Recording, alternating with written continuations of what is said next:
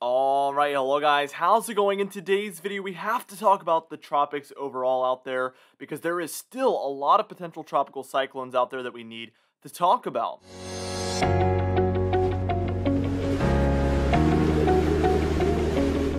Now, before I get into things, I did want to mention that we do have our most recent winter forecast up and available for you guys to watch. So on the top right corner, I'm going to leave a link to that. We will reveal what's underneath these question marks in our overall forecast in that video, but we will also be going over our precipitation forecast, temperature forecast, and our snowfall forecast within that video. So be sure to check that out. Again, top right corner of your screen. Check it out today. Before I get into things, also, I would ask that you like the video, comment, and subscribe. For today's comment of the day, I want to know, now that Ida is all said and done, do you think it will go down as the most major hurricane of the entire hurricane season? Let me know in the comments down below, and I'll be picking one of those for tomorrow's video. Let's get straight into this video. We're taking a look at the overall Atlantic, our 5-day graphical tropical weather outlook. You can see Ida is still out there. We do have a disturbance offshore of the East Coast. I'm not really counting that one because you'll see in a minute, but it has a 0% chance of development over the next 2 days and a 0% chance of development over the next 5 days. So I don't know why it's there. We also have Tropical Depression 10, and then we also have an area there near the Caribbean and one in our main development region. That is our biggest threat at this point moving forward. Now let's go ahead and take a look at that cone forecast for Ida, because even though it's not a Category 4 hurricane anymore and it's only a tropical storm, there's still impact expected along the United States here in the eastern United States, Mississippi, Tennessee, Alabama, Kentucky, West Virginia, Virginia, Maryland, D.C., Pennsylvania, Delmarva. This one is going to make itself known, and it could even impact the New England states around where we had that hurricane and tropical storm hit. I forget which one that was, but that was just a few weeks ago. And they could be impacted by another tropical system coming up soon here in Ida. Unfortunately, it seems like Ida was far worse than expected by anybody, even myself. I'm choosing not really to talk about it too much because no official information, for the most part, has really been released. So we're going to wait a while to address that until every fact is known. I hope everybody understands that, but it was devastating, and I obviously feel terrible about that entire situation. Let's take a look at our overall Atlantic hurricane season so far, by the way. We have Anna in May, Bill, Claudette, and Danny, as well as Elsa in June. Elsa lasted all the way to July, but that was the last tropical system we would see for all of July, even though it didn't even start in July. And then for August, as you can see, Fred, tropical storm twice, Grace, Category 3, Henry, Category 1, and then we had Ida, obviously, late August. We had Tropical Depression 10 and Tropical Storm Julian for a while there. I'm not exactly sure. I was so focused on Ida, I don't even know which one became Julian for a while, but clearly there is no Julian anymore, so I don't really know which one ended up. I'm guessing it's 10 that was Julian for a little while, but it's hard to tell. I don't know where Julian went to, but anyway, that is our entire Atlantic season so far. Do you think we're going to close out with an above-average season or below-average season? I'd be curious to see what you guys think also. Now, what we're going to do in a moment is we're going to move on. We're going to take a look at some of these other systems, like the one offshore of the East Coast, which, again, I've already spoiled it and told you guys it has a 0% chance of development.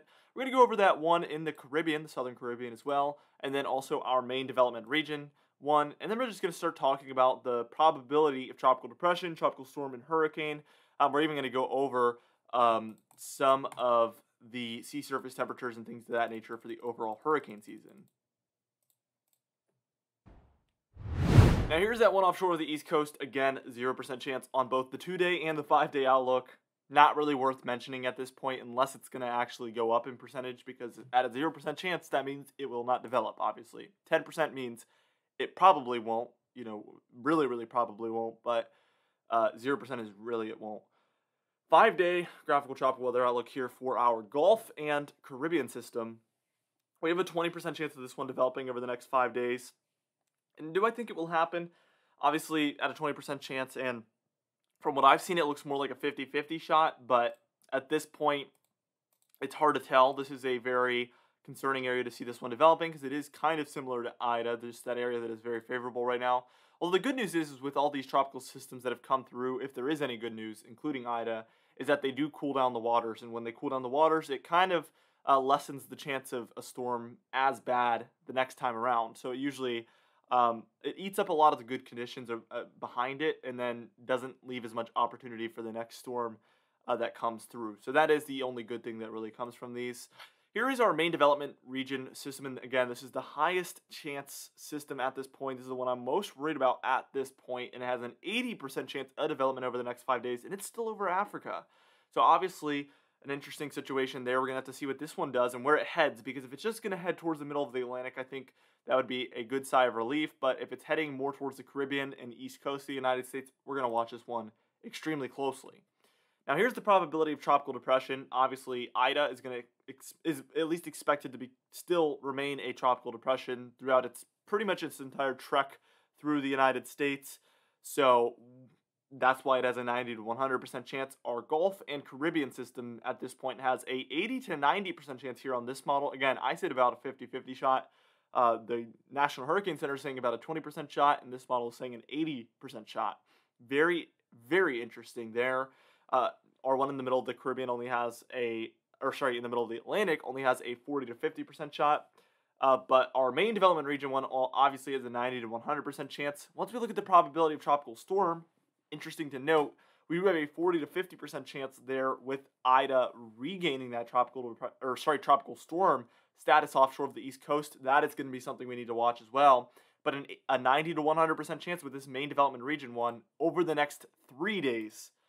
Probability of hurricane, 40 to 50% chance over the next 3 days with this one. This one, according to this model, could rapidly intensify. And then when we look at September 3rd to 6th, we have about a 70 to 80% chance of hurricane status with this one. The good news is it begins to take it in a direction that typically means it's not going to impact much land whatsoever. We can only hope, of course. Now, what we're going to do in a moment is move on and start talking about sea surface temperatures.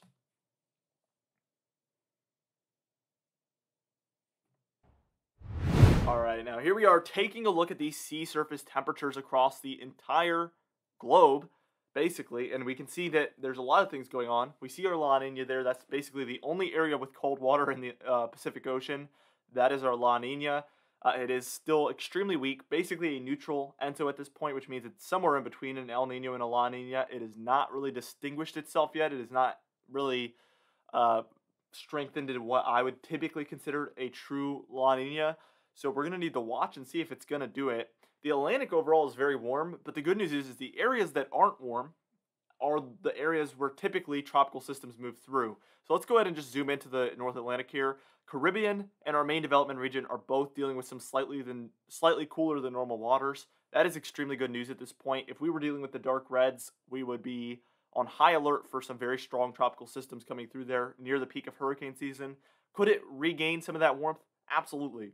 But for now, this is good news. You'd rather it be blue than red. That's all I'm saying.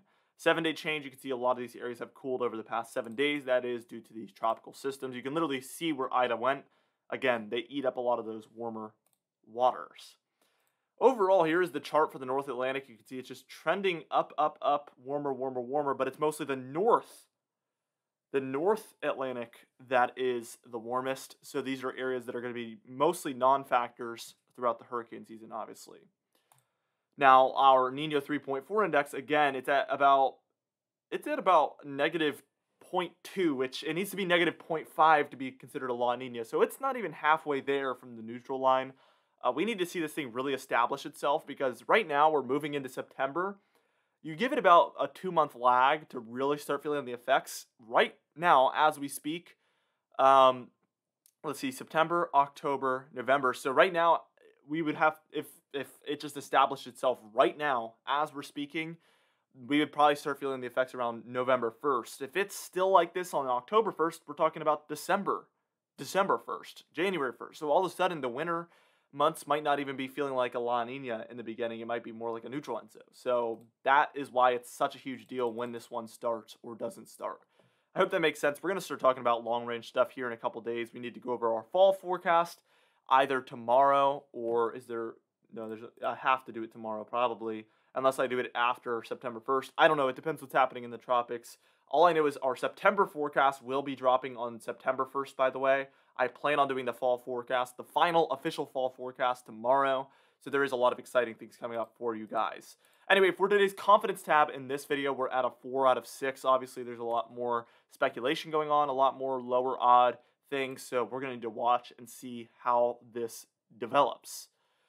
For today's comment of the day, I asked you guys, when do you think our next hurricane will be? And Brandon Dunn said, the next hurricane could be later this week, as models show on Tropical Tidbits. And they do show on WeatherBell as well, because we've seen that obviously the European probability model does think there will be a hurricane within the next 3 days, if not within the next 4 to 6 days. Super interesting.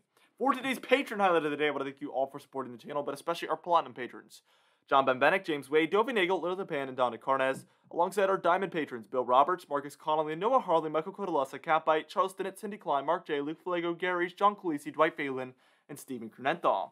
If you would like to be a part of this exciting patron entry of the day, you can do so by joining our very awesome Patreon page in the description and in the pinned comments down below. I would also like to thank our channel members, Hair Farms 1 and Catbite as well.